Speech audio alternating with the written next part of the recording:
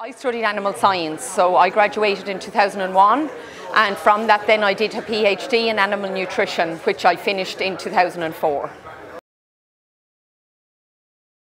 Following animal science and my PhD, which I was based out in Lyons estate for that PhD, I went into the feed industry for 2 years. So I worked in industry for a couple of years, and then I suppose I was interested in research and academia, and I saw an opportunity to come back to UCD at that point, and I've been lecturing there since 2007. I suppose my time out in Lyons was probably some of the best memories that I have of it, and I think particularly when you're in fourth year, you've been on work placement, so you've had that hands-on experience. You come into fourth year and the subjects are very practical, very applied, and you get to combine your practical element in Lyons. So I remember getting the bus out to Lyons and doing our practical work there and back in the evening, so that would have been, I suppose, one of the highlights for me of my time in UCD.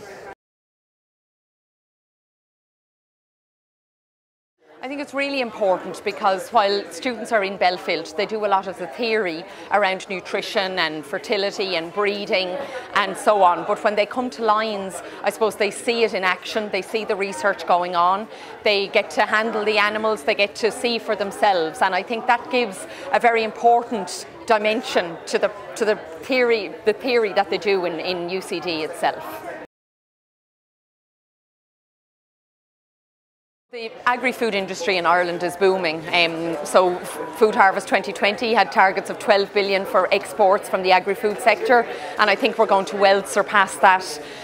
There's a new target now through Foodwise 2025, and it's really highlighting the very, I suppose, importance of agri-food in rural Ireland, all over Ireland in fact, but that's resulting in significant opportunities for our graduates across from farm management right through to working in the food sector for Board Bia, for Teagasc, for the Department of Agriculture, the private sector as well. So lots of opportunities because of, I suppose, the buoyancy in the agri-food sector at present.